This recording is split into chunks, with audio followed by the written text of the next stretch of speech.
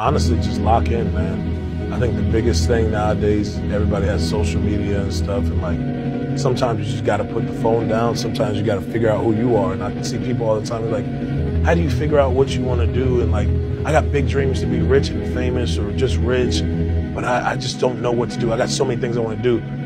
A lot of people don't like remove themselves from the crowd, or like you'll never put down the weed, or you never put down the alcohol, or you gotta really remove yourself from all this stuff, and like maybe put down your phone for once, just think and like just sit back. And sometimes it might make you cry. You might be to go into some deep depression shit, but it'll trigger that thing in your brain to think and to figure out what you really want to do. So that's my biggest advice. That's something that I did and that worked for me. On the other end of suffering is a life that many people don't know even exists. It's a beautiful world because like the 40% rule. We all live in this world where our brains are keeping us in this box. Outside that box, on the other edge of suffering, which is on the other edge of that 40%, is a world that's endless of opportunity. But we are afraid to go outside that box because in that box is comfortable. That's where all of our nice stuff, you know, that's where the nice 4-lane highway's at. I know where the restrooms are at. I know where the gas stations are at. Outside that box, man, God gives you a shovel. And says, man, start digging. That's not fun. But when you dig your own path to all kind of stuff that's unknown. The biggest advice I could give you right now, the biggest advice that anybody could give you, and this is not my words, Woody Allen told me this. He said, I said, Woody, what's the secret to success? He said, 85 to 90% of life is just showing up. Show up.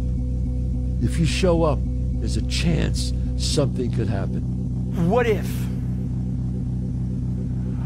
A lot of times I'll be in a 200-mile run or something like that, and I'm all jacked up. Body's broken, mind's broken, spirit's broken. I started to say, what if I can pull this off? When I first walked into the Navy SEAL recruiter's office, he looked at me and said, there's only been 35 African Americans in 70 years make it through. You know what I said to myself? What if I can be the 36th? I don't care what you're going to do, but go out there and make something of yourself. Be an honest person and work and get to the top of whatever it is that you want to get to the top of.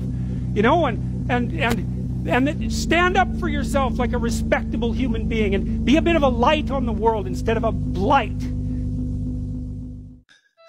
It gets easier. Huh? Every day it gets a little easier. Yeah? But you gotta do it every day. That's the hard part. But it does get easier. And people not understanding that your biggest enemy is you. You battling yourself. People don't understand it's you against you. The only person that gets in your way is you. Nobody else. It's you. There's no reason for you to not think that you're great. If you don't think you're great, ask yourself why.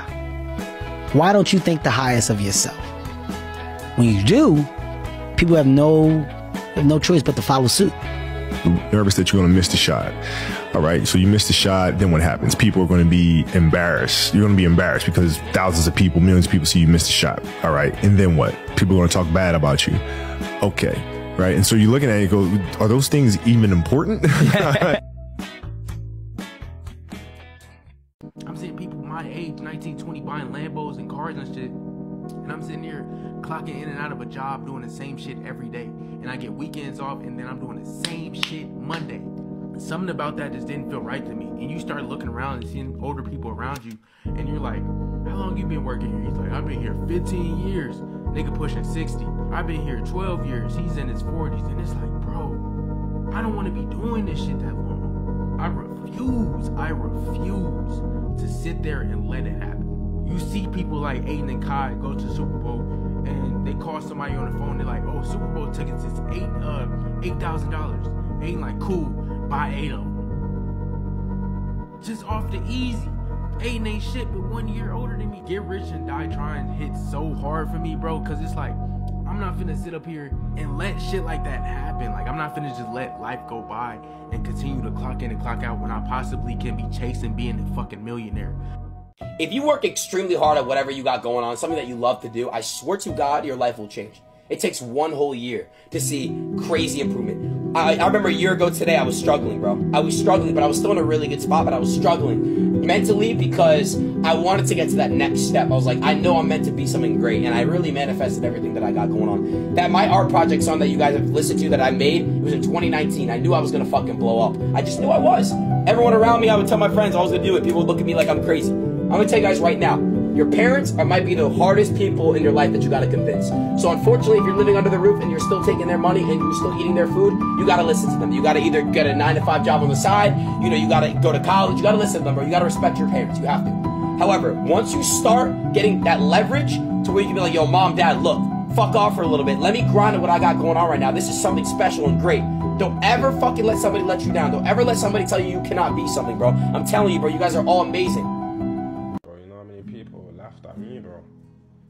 People laughed at me, chat, and said, what? This guy ain't gonna make it. How's your little music thing doing? Bro, it's crazy. No matter what, chat, don't give up what you're doing. Always, as long as you're putting 100% into everything you're doing, yeah, you will always succeed. Just know that. Anything you lot want to do, you can do it. Just go hard. Don't worry about these girls, don't worry about the pies, don't worry about the alcohol, don't worry about smoking, don't worry about all that, bro. Time is temporary. Do you get what I'm saying? Do you get what I mean by that? As in, it's going very fast. Don't waste time. All these parties, all these girls, the girl that you got a crush on, bro, she ain't going nowhere, fam. You know? The party that you really wanted to go to last weekend but you didn't have enough money for, that ain't going nowhere, bro. So don't stress yourself out about it, fam. Just go hard and come back again. Work hard, celebrate after. For real.